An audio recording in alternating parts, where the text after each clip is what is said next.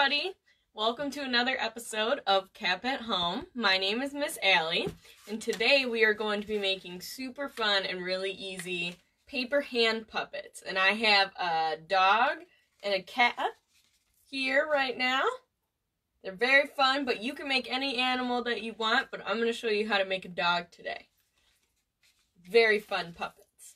So, what we're going to need today is a full piece of paper, a lot of scrap paper, so any colors that you would like. I have some black and white and some other colors. And then we're going to need some scissors, a glue stick, and a pencil, and some markers or colored pencils, something to decorate with. And so once you have that all together, then we can get started on making our super fun paper hand puppets. So the first thing that we're going to do is take our full piece of paper, and we need to fold it into thirds. Sort of like if you were folding it, so it should kind of go like that. So part goes in and part goes over that. So go ahead and do that. Make sure you have a really good crease on it. And it doesn't have to be perfectly all in thirds, but as best as you can. And I'm going to fold it, and I'm going to try and make the edges line up. Kind of like this. And then, so this fold goes over top of this other fold. What we want to do is actually glue on this fold to help keep the paper in place. So go ahead and take your glue stick and glue, and you can just do the corners or the edges if you want. That's the really important part. We want to make sure the corners are glued together. So I'm just going ahead and adding some glue there. And I'm going to fold this back over. Press down really good. So it should look like that. So you just have one rectangle strip. So now what we want to do is actually fold this in half so that the edges are touching. So you want to line those edges up. And then go ahead and make a crease. You might have to press down on your paper to get the fold really good. Alright, so you should have like this. So your paper's folded in half. So now what we want to do is take this, and we're actually going to take the top fold and fold it backwards so that this edge is going to hit this fold like this.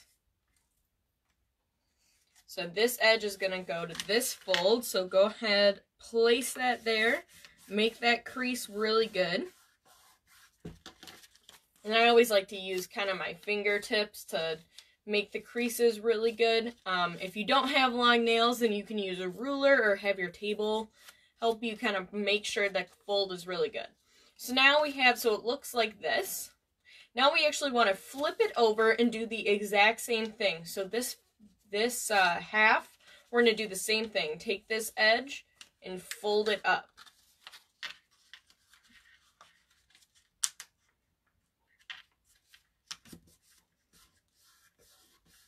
Again, you want to make sure it's folded really good. Alright, so you should look like you have a square. When you open it, it sort of looks like an M shape, like the letter M. Now you want to make sure that the side in the middle that has a fold, that's where your fingers are going to go. So if you were to go like this, the top and the bottom actually have two open spaces like that. And these are where your fingers go to actually be able to move your puppet. So again, the fold will be towards you, and there's going to be two open spots. Those are where your fingers go. So this is technically the back. And the part that has just two folds, or the top of the M, would be the front. So now that we have that ready, we're going to set this aside. And if you see in my examples, I have a couple different examples. Here I have a dog, and I have some fun floppy ears, got some eyes, nose, and a tongue. And here I have a cat, which I have some ears, but it's a different shape, pointy. We also have a nose, but we also have whiskers, and the tongue is always a fun aspect. So you can make any animal that you want, dog, cat, unicorn, dragon, bunny, anything that you want. But I'm going to show you some basic steps on how to make a dog and a cat, and then you can go from there. So once you have this done, we're going to set that aside. And what I need to do is make the facial features of your dog. So your eyes, nose, mouth, ears, that basic thing. So what we want to do is take some of our scrap paper.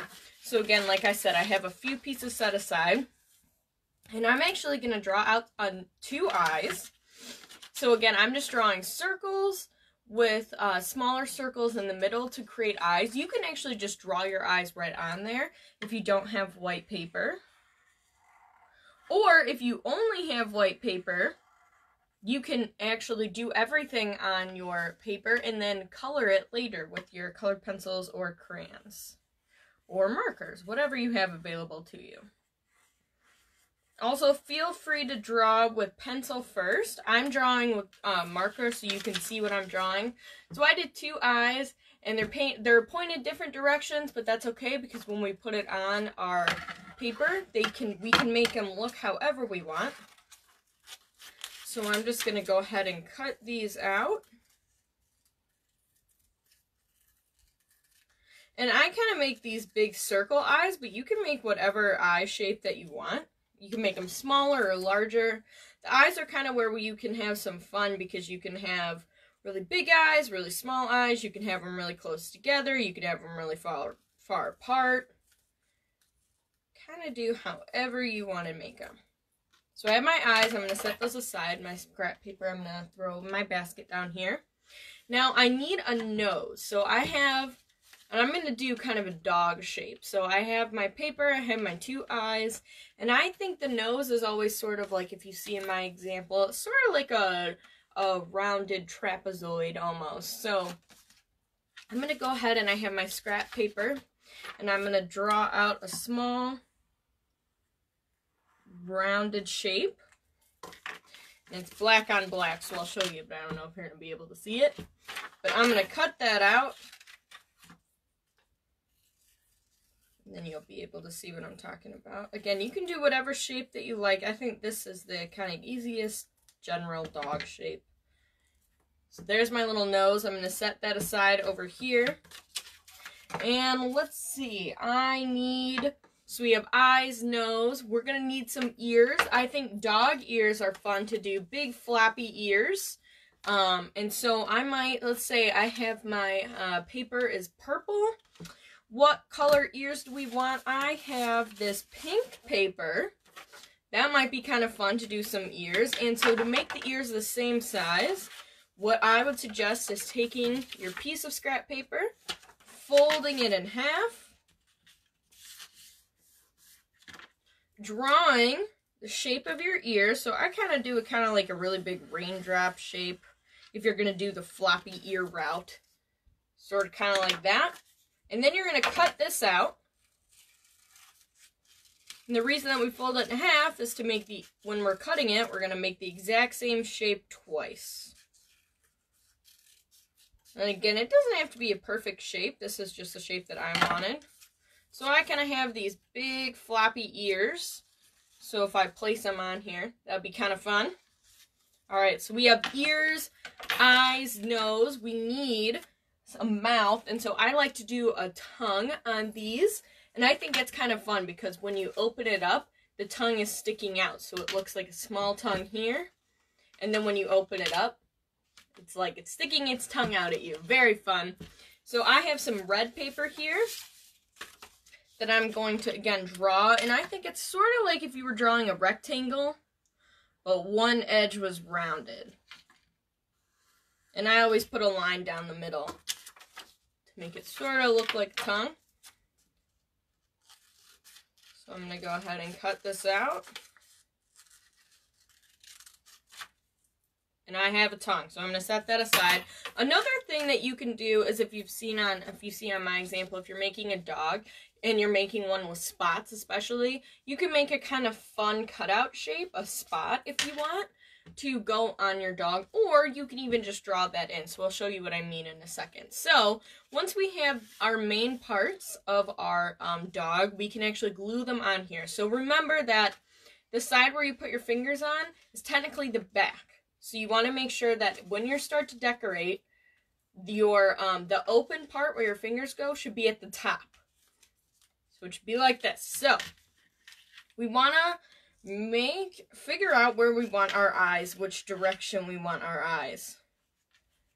If we want it to be looking a certain direction, if you want your, I'll show you what I mean. So if you want your eyes to be looking a certain direction, like your eyes are looking that way, if you want them to be really close together or further apart, totally up to you. So then when you figure out where you want them, you want to go ahead and glue them on there. Use your glue stick. And then I always place the nose, our little black nose, right underneath the eyes. So kind of just like that. Go ahead and glue that on there.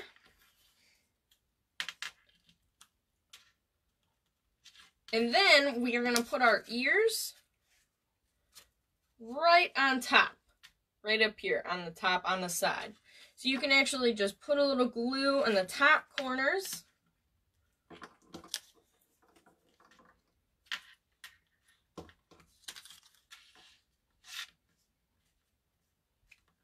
All right, so far we have this, and then you can open it up.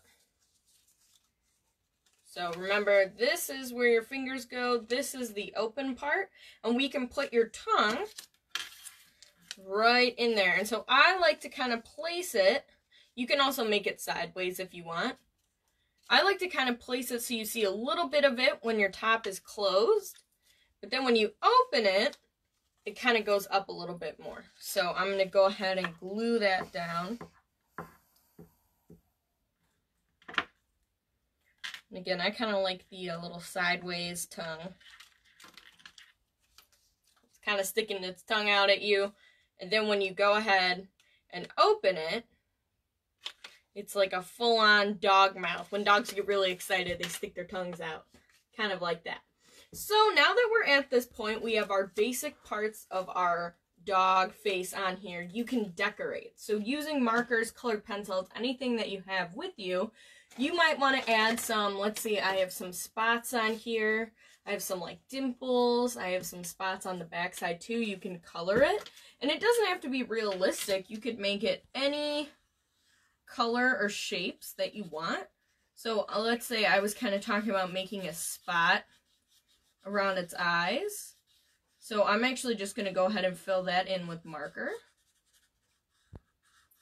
I'll show you what I mean. Maybe I make a few other spots. I have a spotted purple dog, because why not? You can use any colors that you want. So you can make a rainbow dog if you wanted.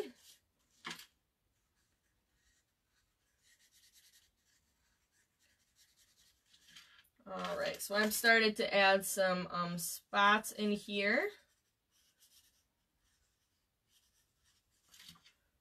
Alright, and so I started to do that with my one marker. Another thing I might want to do is, I have kind of my one ear outline, so maybe I want to add some lines on here to kind of show the fur or the movement of the ear.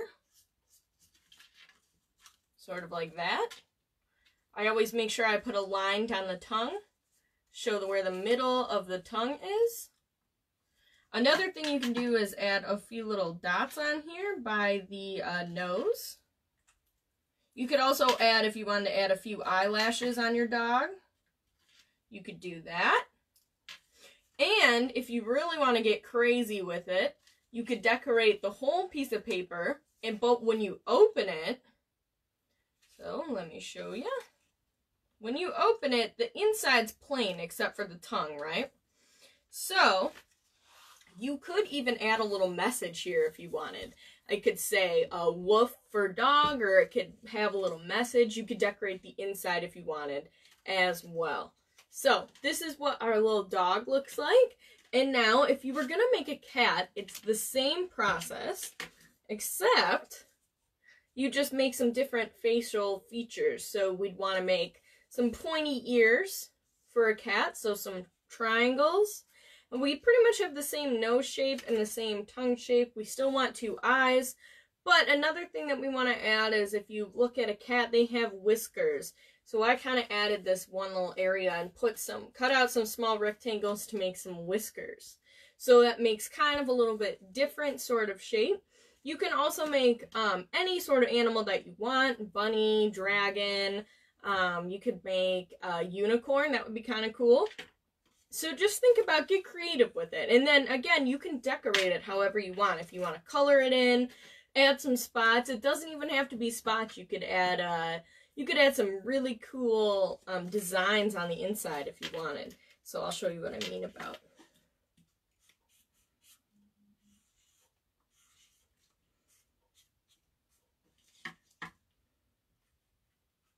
So if I was going to put a little message on the inside, this is what I would probably do.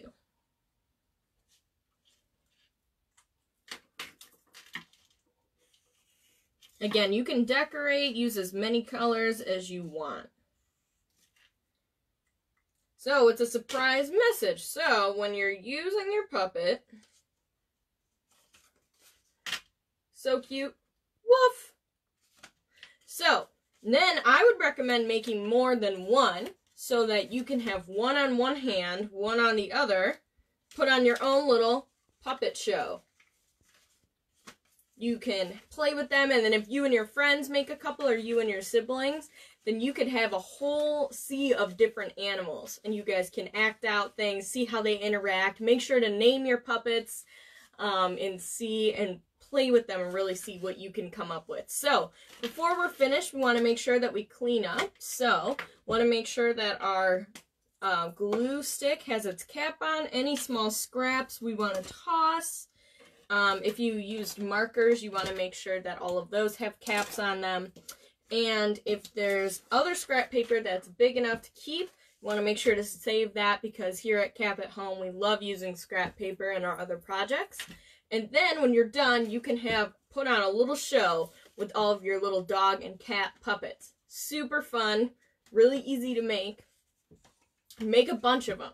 And if you make a bunch of them, take pictures of them, send them to us so we can see what you did. Throw in the name. If you named your puppets, that would be awesome. We'd love to see what you made.